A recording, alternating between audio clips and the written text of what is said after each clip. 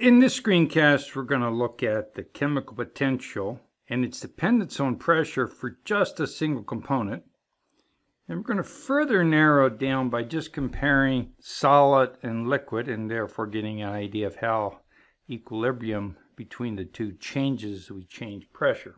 So the first thing we have to do is look at the equation that relates chemical potential, which for a single component is the same as Gibbs free energy. So the idea is that the differential change in Gibbs free energy is related to the volume, differential pressure change, entropy, and temperature change.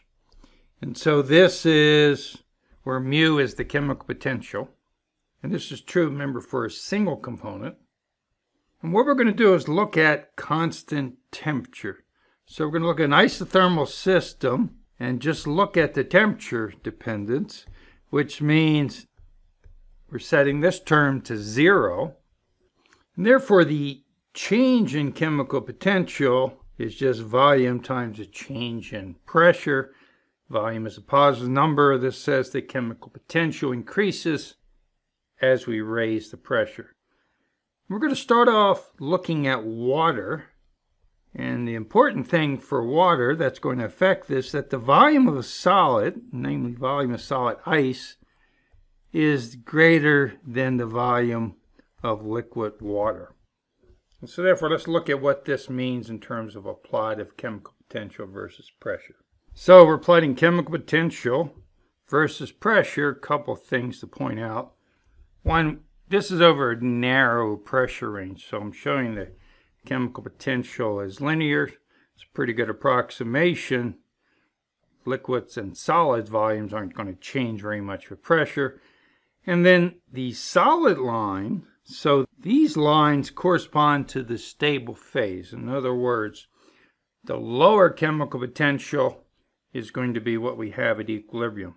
So at low pressure, this dashed line says this is what the chemical potential for liquid would be if we were at this pressure. But since a solid has a lower chemical potential, that's stable. Now as we raise the pressure, because the slope, right, the slope of the solid line, the orange, is greater than the slope of the liquid, the blue, and that's because of this. Volume solid greater than volume of liquid, and we're just looking at chemical potential change with pressure. Well, the transition point, of course, between solid and liquid corresponds to the melting point.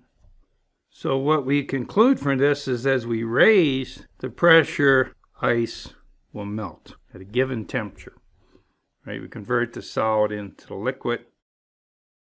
And so you'll notice on this diagram that it's labeled as the temperature is less than the triple point temperature. So we're looking at this, we said isothermal conditions, and we're looking at temperature less than triple point. And the question is, why is that? The easiest way to see this is to look at a pressure temperature diagram.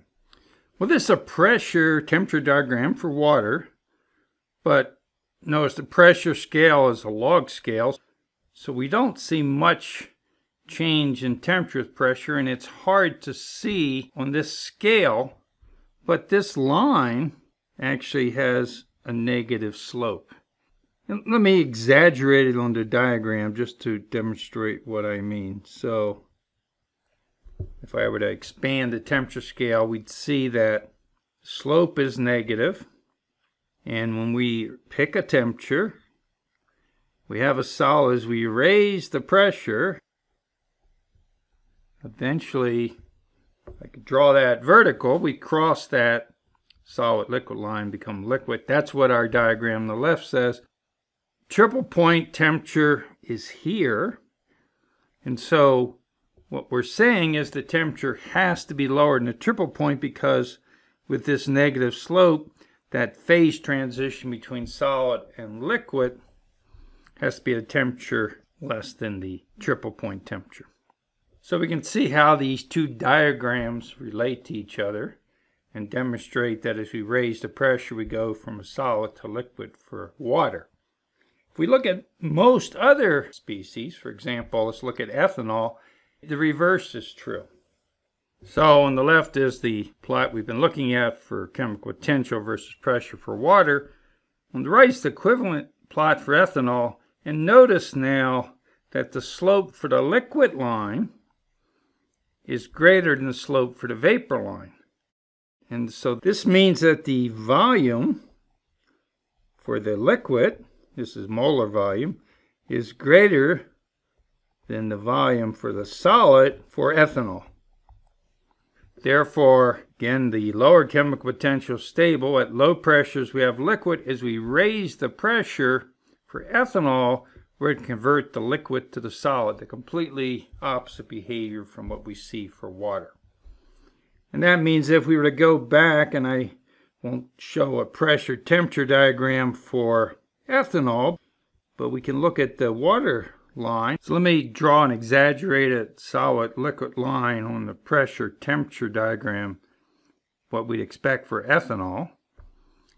So for ethanol, the slope is positive, and this shows us that if we had a liquid, and we started here with a liquid, and we raised the pressure, we're going to convert it across the line, become a solid. Of course, that's what this says. Notice this also says the temperature is greater than triple point temperature, the opposite of water, because again, if I go back and look at this diagram, here's the triple point temperature. Because of that positive slope, we have to be greater than triple point temperature when we're looking at ethanol solid liquid equilibrium.